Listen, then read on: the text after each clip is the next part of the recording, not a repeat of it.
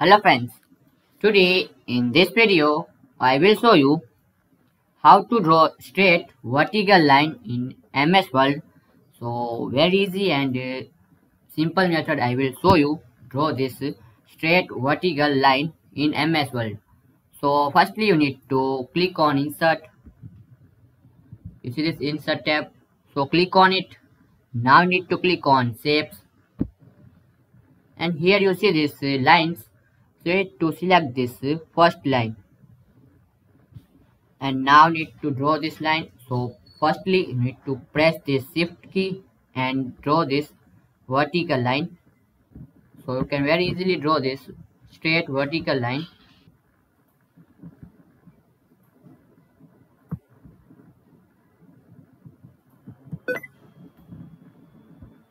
You see this and you change the color also.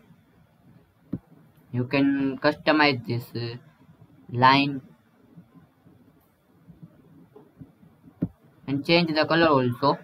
Simply double click on it and you see this format.